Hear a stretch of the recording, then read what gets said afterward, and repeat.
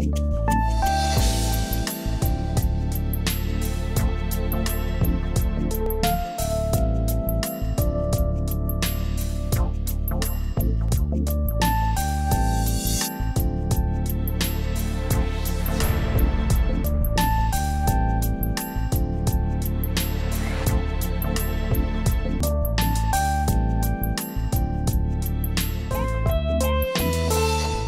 business of CEO is not to do business.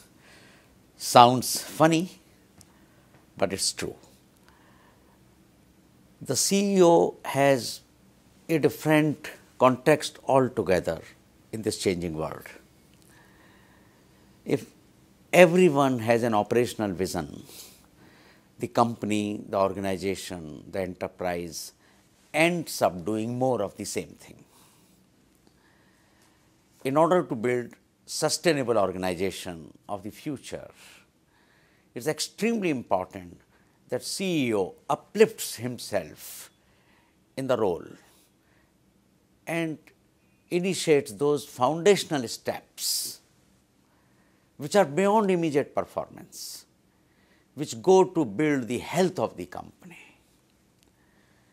And such foundational steps are building culture, building human resources, building leadership, building a brand, creating an architecture of integrity, and ever-evolving technology. These are the areas the CEOs should be concerned about. It's not to say that CEO is not concerned about the business. The issue is one that of emphasis, that the emphasis of CEO's work today is on what I call them intangibles. And I believe from my personal experience of running a large organization, it's intangibles that drive tangibles. To elaborate a little bit on this, let me share that one of the most important part of CEO role is to change culture of the organization. It may sound a bit esoteric, but it's fundamental to build organizations of future. How can we serve customers if the internal culture remains the same? How do we capture what is happening around, in and around in the world, what people are talking about, what's the competition all about, if there is no change internally?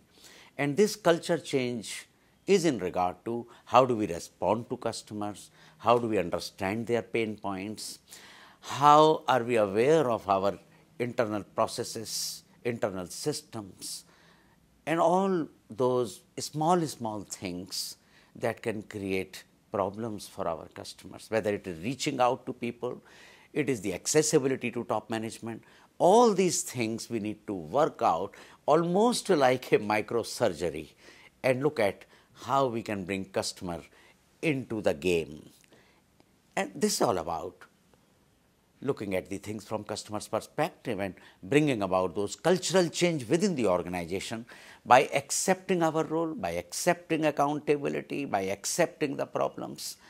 And as I said, this would require a lot of work internally, training people, meeting people, convincing them about the need to change. The other aspect is building human resources. We normally hear the rhetorics about human resources that the employees are our assets. I go a step further. Employees are the only assets. And the moment we say employees are the only assets, it makes all the difference. In the humdrum of business, we end up only with good intentions, and we are not able to really put our belief, accelerate it to a level that we really become employee-centric.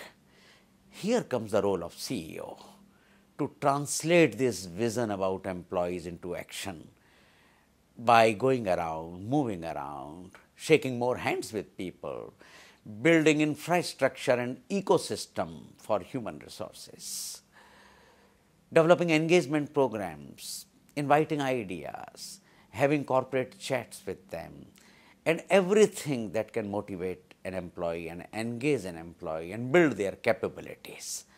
Again, this is a huge work, and you need professionals in HR. You need to reskill HR to do this. You need to rehash, restructure, reposition, and whatever is required to see that HR really represents employees. Now comes the branding. The branding is not the branding in the sense of more advertisement, hiring a brand ambassador. The branding in terms of what an organization stands for. What are we promising to people, and how do we create internal culture that resonate with the promise that the organization is making.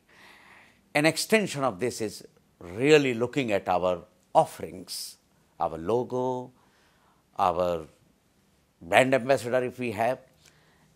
One would wonder, many a times we see that these things are delegated to marketing department or some brand management or consulting firm. But I think it's extremely important for the CEO to look at it. For example, when I was working in a large size organization, I mean myself taking presentation from firms for the possible advertisement material for my organization. I didn't want to be surprised next day in the morning seeing in the newspaper some dull ad for my organization. I wanted to engage myself with those ads. They may sound little superficial for a CEO role, but I think it's extremely fundamental when you are building a brand for the company. Now, the other piece of CEO role is to create the bench strength of leadership. These days, it has become trite to say that we need to build leadership pipeline.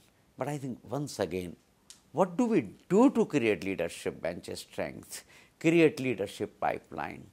And once again, there's a whole lot of issues to look at our performance management system, to look at how do we measure potential, how do we bring talent, how do we nurture them, how do we preserve them, how do we really create conditions that we create a space for personal growth for people. Again, it's a big job. These are not these small delegatable things. You need top class professionals to help you in HR, and you yourself need to bring your vision into this, that you create leaders who will survive you, who will replace you and your team. And unless CEO has that vision to look ahead and has that telescopic vision to see the distant, to see the horizon, it's very difficult to create future of organization. So likewise, all these intangibles, human resources, leadership, technology, branding, they are extremely important, and now the research reveals that intangibles contribute to 50% of market capitalization. How come two companies with same earnings have a different PE? And one of the reasons that the market capitalization varies, although the earnings may be same, is because such companies have strong intangibles. They can be trusted, they are respected for the fund of goodwill, they are respected for the kind of leaders that they have. And that's what intangibles all about. To sum up, I would only say that performance is one part, and we have a whole lot of people focusing on performance. But beyond performance comes the health of the institution. The health is something that will survive the turbulence, that will survive the tornadoes, that will survive the tsunami of change.